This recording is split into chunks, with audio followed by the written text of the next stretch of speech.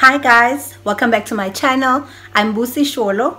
Now in today's video, I really want to dial in on how to break your goals down into quarterly projects and further break them down into daily tasks to ensure that you follow those tasks to achieve your goal. So if you've been wondering that, what do I do now that I've set my goals, then this video is for you, so keep on watching.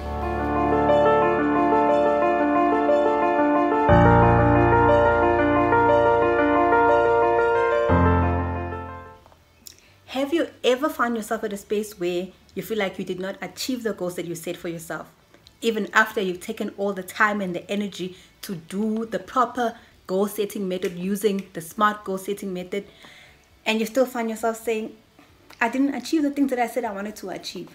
Well, I know I have. So that's why today I want to share with you this strategy of taking the goals that you've set for yourself and breaking it down into quarterly projects, and then further on breaking it down to daily tasks that you can be able to complete day in, day out, week in, week out, month in, month out, to ensure that at the end of the year you've achieved all your goals for 2020.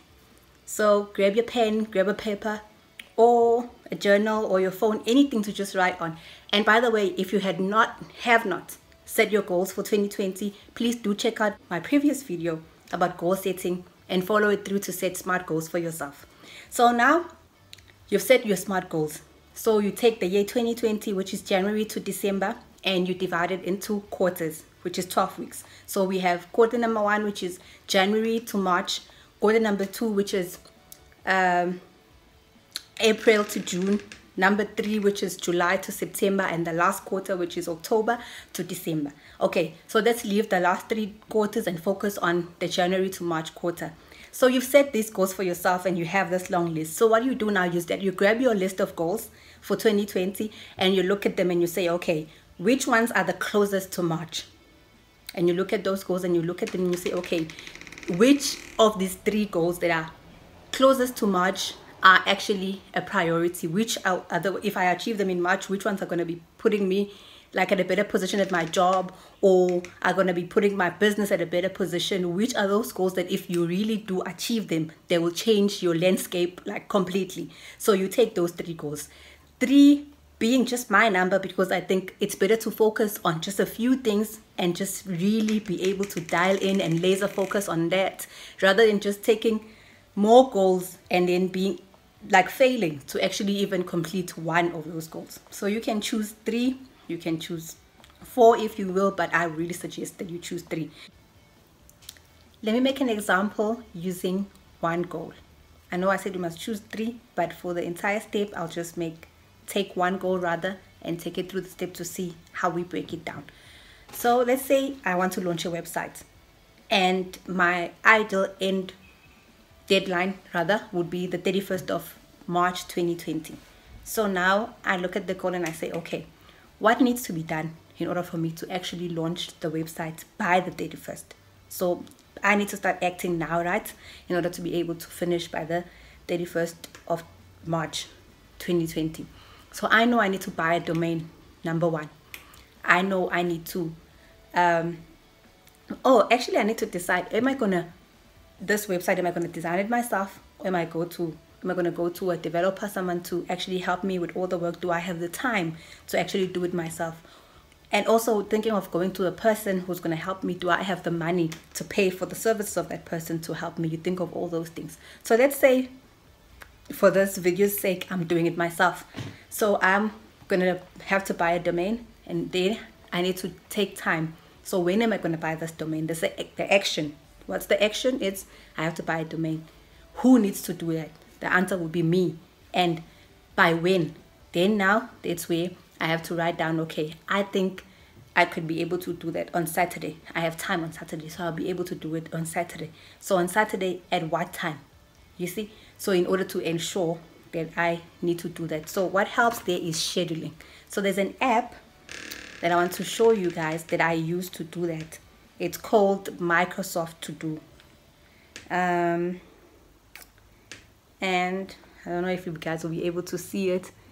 It looks like that. Microsoft, it's just written To Do with that blue tick, so it's Microsoft To Do. So what you do in that app is that you are able to add in your task rather, which will be now to buy the domain, and then it will, like, your calendar will allow you to schedule that as a task, so that you can be able to say, okay, I'm gonna do it on Saturday, and on Saturday, this is the date, is the 25th of January 2020, and I'm gonna do it at 1 o'clock. So you schedule that and you put the time, and then you set a reminder. Maybe you don't have to set a reminder for that day, that time exactly. So let's say you wanted to remind you in the morning, so you remember that by the time it's 1 o'clock, I need to be done with whatever that I'm doing.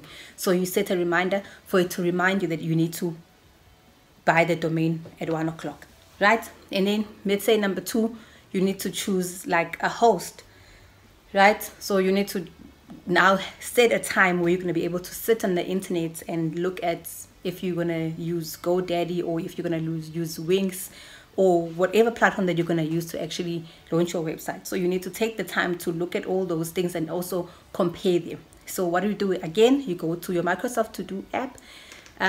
You know that this is a task you have to do to find a host, and you know that the person who's going to do that task is you, and you also set the time. So let's say you have products. Let's say I have products that I want to sell. My website, I also want it to be a shop.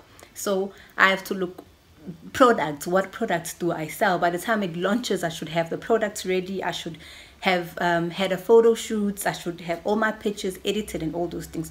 So what do? So let's say I want to sell, for example, let's say journals. So I need to find a journal. I need to find, am I designing, am I sourcing? So I'm writing down design a journal using, let's say, Canva. So you design a journal using Canva. Task, the person, me. And then the date, I also choose the date and I schedule. So I hope it makes sense. So by the time I'm done with that task, I already know that I'm supposed to buy a domain on Saturday. I know that I'm supposed to choose a host, let's say on Sunday. I know I'm supposed to develop a product Wednesday evening. I know I'm supposed to book a photo shoot for the 3rd of February. I know I'm supposed to, you see all of those things. Yes, the goal is to launch the website by the 31st of March 2020. But now I'm no longer focusing on just that big picture. I've broken it down to smaller, manageable tasks, and I've also scheduled it and put on reminders. So every day I just keep biting. Small piece of the pie, until come 31st of March 2020, I would have completed my goal. You see, so even if your goal is it's getting in shape and losing a couple of kilograms, let's say 20 kgs. So look at it from January to March. Well, how many kgs can you lose? So what do you need to do? So if you're saying I need to join the gym, so let's say you say, Saturday I'm going to Virgin Active, for example, to get their contracts, to find out their prices, whatever it is that you need to do for membership. Then you do that, and then after you're done with that, let's say Sunday, you're gonna say, okay, I'm going to Mr. Price Sports to buy myself gym gear. You schedule all of those things, you see, and then you say, okay, my starting day for gym is this. So you put that day, let's say my starting day is Monday evening, and then you also scheduled yourself to be able to do all the things that you normally do on a Monday evening, to do them earlier. So if you cook at 5, so can you cook at 4, for example? If not, can you cook at 6 when you come back from the gym? So you schedule all those things to ensure that everything else works around the task that you have to complete in order to complete your goal. Because if you don't take care of the other things, they may interfere with that task that you've set for yourself to achieve your goal. So I hope that it makes sense that at first I had this big list of goals that I wanted to achieve in 2020. Then I only focused on 3 goals for the first 12 weeks, which is of the year. And then after that, I'm focusing on daily tasks that I need to complete in order to ensure that by the end of the quarter, I'm done with my goal. Then next, when it comes to April to June, which is the second quarter, I also choose another set of goals to focus on bit by bit. And come the end of December 2020, surely we would have ticked off a lot of goals on our list. So I hope this was helpful to you. Please do comment down below. Don't forget to like and subscribe, and just tell me how it is. How's your planning? How's your goal setting? We're already close to the end of the first month of the year. How's it going for you? Thank you, guys. I'll see you again next week. Bye.